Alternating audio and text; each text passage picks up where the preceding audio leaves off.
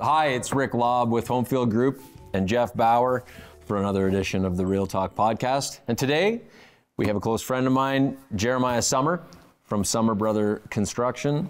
And we wanted to get Jeremiah here because he's involved in a very interesting project that we are also extremely fascinated about.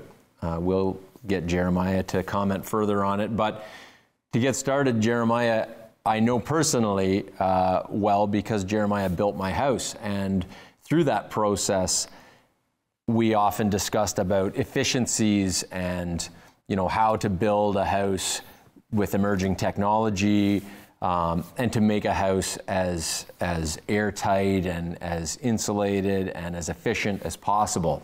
And so I know that Jeremiah has been interested in building high performance housing for years, and now he's about to embark on a project of his own that we're fascinated by, and we'll get Jeremiah to talk more about. So why don't you tell us about sort of what you are embarking on and how it came to be? Sure. Yeah. So the project that we're doing is kind of a small community project where the goal was to develop single-family housing and steer the price range as close to sort of the attainable range. We're seeing a lot of the market is going kind of crazy right now, and it's getting really hard for young families to get into that.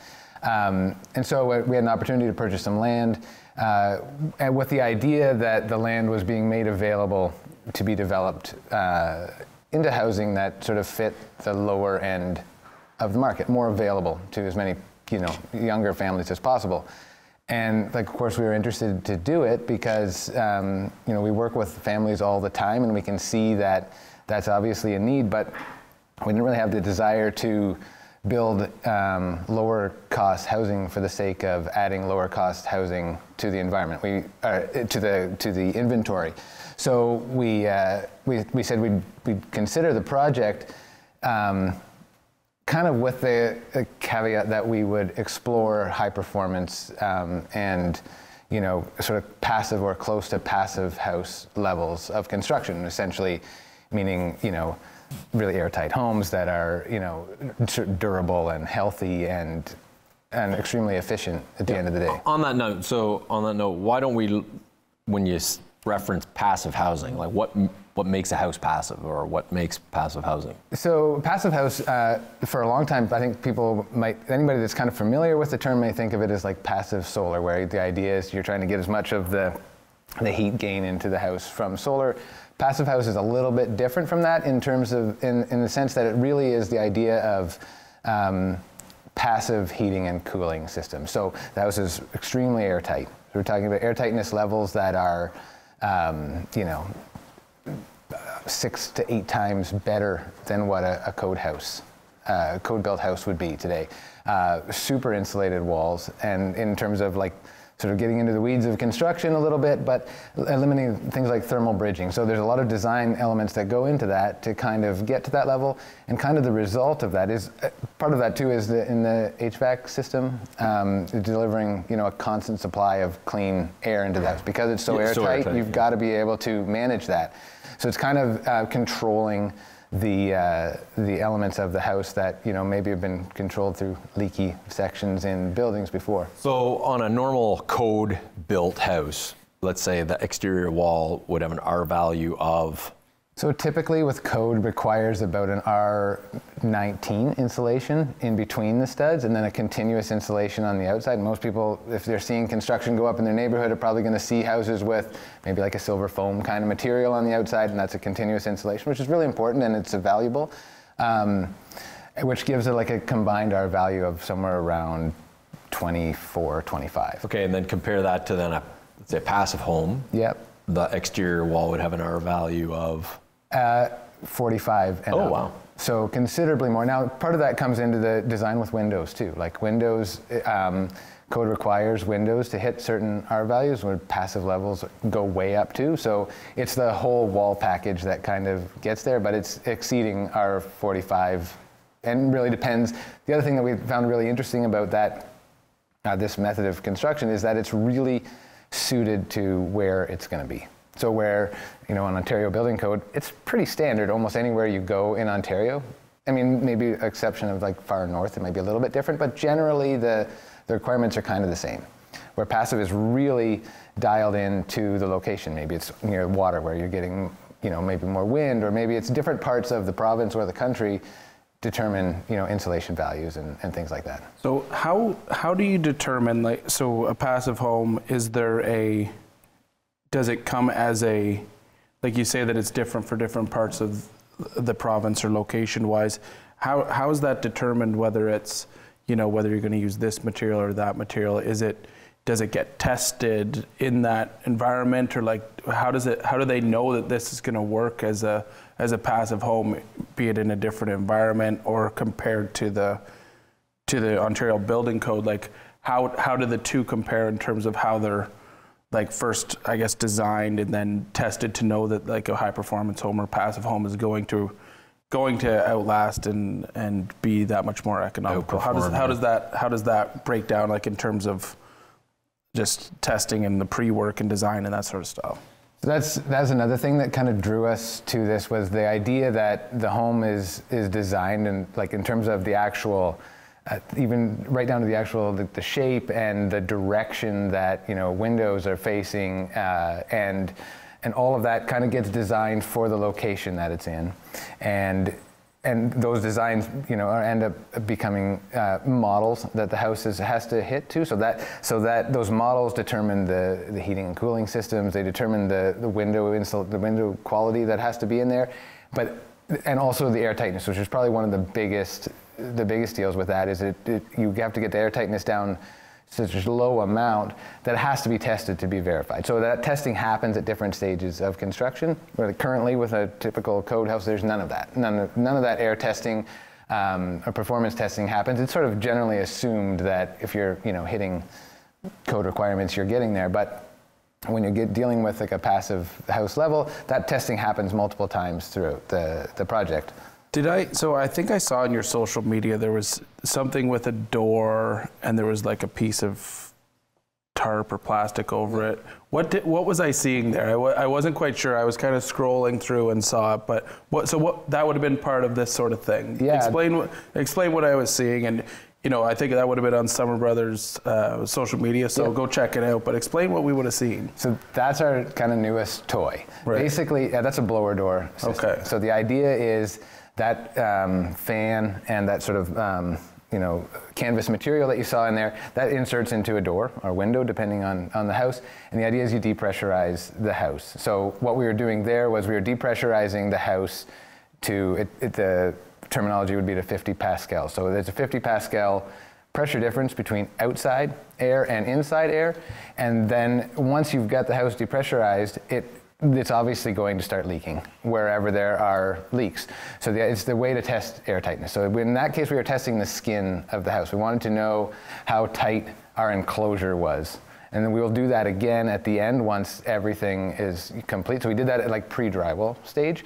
So it's kind of a two-part testing in order to sort of verify at that stage while we could still repair things if we had to, as opposed to just doing it at the end where repairs or changes are a lot more difficult. So that's just part of the validation essentially that we're looking for, and that's something that we'll implement on projects regardless of sort of the performance level that we're shooting for. Renovations, it's ideal because you can go into an existing home, run those tests ahead of time, and then perform the renovation alterations and get a sense of how you land and how much improvement you've made on the house. Is that the same sort of thing that an energy auditor would use? There's these government grants for retrofits and those sorts of things. Is that the same sort of equipment that they would use? Okay, that makes sense. So if, as far as, let's say, the materials used, am I going to see a massive difference in materials used from a passive house versus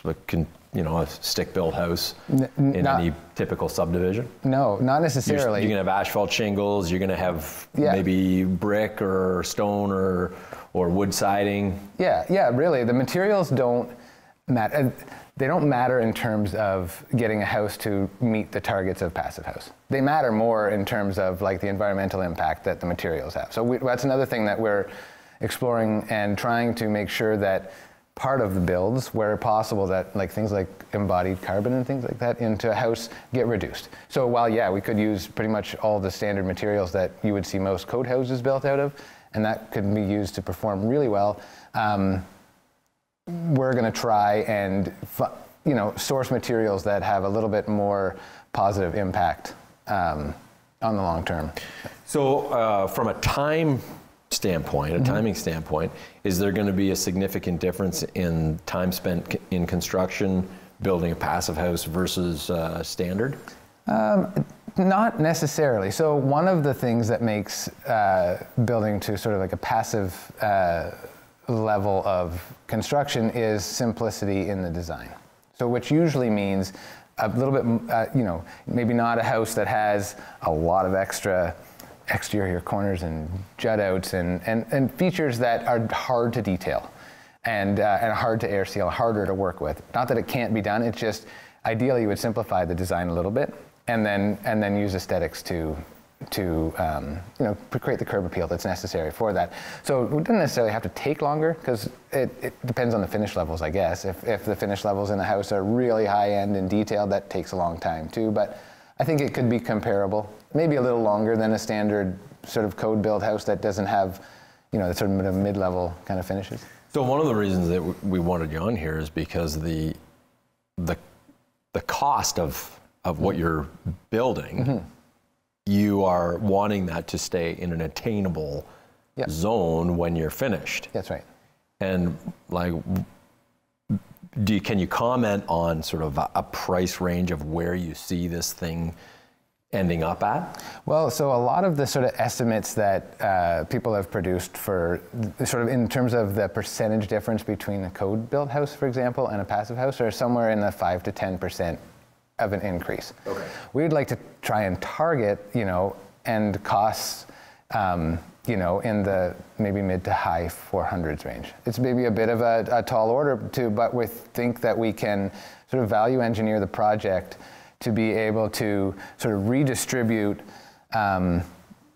the budget to certain aspects of this. We feel like making things like the air tightness level, the insulations, the windows, the skin and the shell of the building, which are really hard to change later, and nobody wants to change any of those things, making that the priority, and then sort of thinking how the finishes end up so that we can use the money that's in the budget for the house to focus on maybe, I don't want to call them more important because that's subjective. Performance. You're not putting $50,000 countertops into a house. There are ways like this to sort of reallocate funds in a project to be able to take advantage of some of those things that you don't want to have to do later again. That you might do later anyways, because of people's design and how people's preferences change anyways with those sorts of things.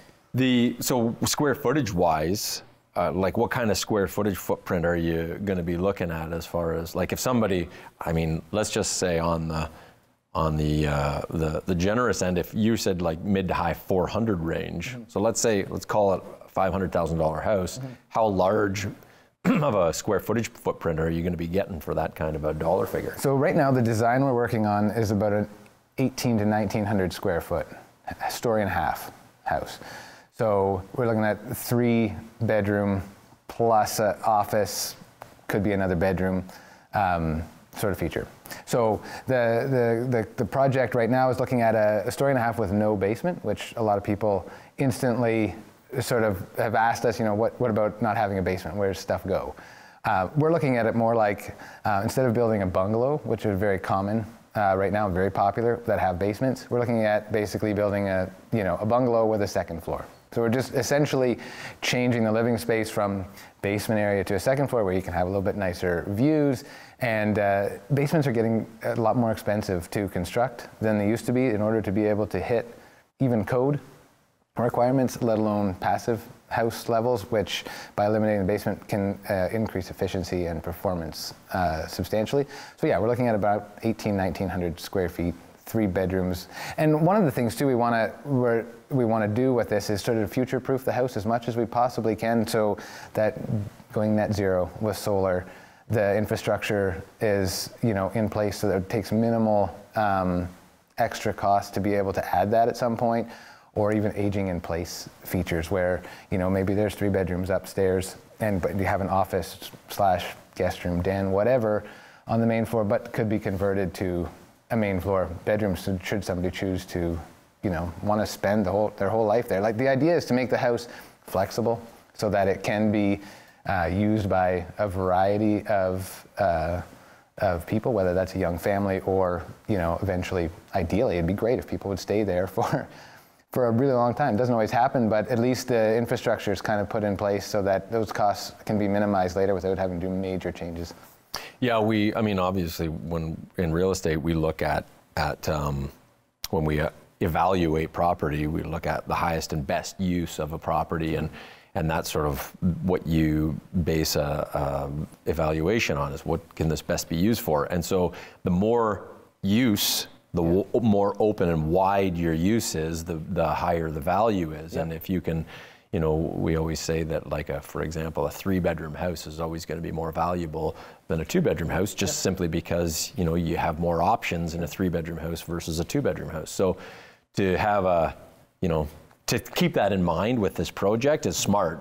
And obviously you're doing that. You're making it available to somebody who maybe has mobility issues or is a little bit older, and you're also making it available to a young family that has a few kids. So, right. You had mentioned the future proofing as well. At one point, you had mentioned just the home's placement on the lot and how that can have a big factor on the ability to add on or put additions on because if we build right out to, you know, your setback from the side lot, and then design the house in such a way that you can't add rooms on, how does that work? Like, so are you thinking more like centering on a lot as opposed to putting big backyard, or how does that work with a project like this? That's exactly the kind of thing that we want to make possible too, because we realize that it's not a massive house by a lot of today's standards, but we didn't want to create a situation where the house was placed on the lot purely from the curb appeal standpoint. I mean, that's really important, but we wanted it to we wanted to design the lot and the layout of the lot to accommodate whether that's an attached or detached garage or a small addition off of the back of the house. So if there's septic involved, we wanted to make sure that that septic system was put as far away from the house as possible so that nothing had to be moved or altered, or if the septic system, you know, needs to be sized up slightly to be able to accommodate a future expansion, it can, because we've run into that before where people have added to a house and had to, you know, completely redo a septic system or get variances because the space they need is too close to the property line because that wasn't thought about before. So we're kind of trying to start from, you know, a position of where we think the property could be developed to, and then scale back the items to be able to kind of achieve. The main goal is to achieve the home at an as most affordable kind of rate as we can, but not tie people back from being able to add to the property a little bit if in the future. Oh, that's interesting. So I guess final thoughts. This project is underway currently? It's in the design stage right now. So we've purchased the land now, which is 2 lots to kind of sort of get our feet wet, I guess. And we're working with a company out of Nova Scotia right now who's putting together our designs, which I think will probably have sort of a final on in the next month or so, and then we can actually start. Just on that note, yep. Is it going to look drastically different than houses that you would typically see around here? Not if we can help it. Okay. The goal is to make it, we'd want people to have to know that the house was designed different. We don't want it doesn't need to stand out like some kind of, you know, super modern spaceship style house, which I think a lot of people think as soon as you start talking about, you know, alternative designs, which are really cool, and it would be great to build one of those. And that's not for everybody. We realize that. And so the idea is to fit it in within the community so that it also should have, you know, some symbiosis with the community. Like it should look like it was part of that and not just sort of plunked in there. So we want to stay and make a connection with where it's going. And unless you're really observant and notice extra deep windowsills or something like that, because the walls are thicker, you know, generally it's probably not going to be noticeable to anybody unless they've been told ahead of time.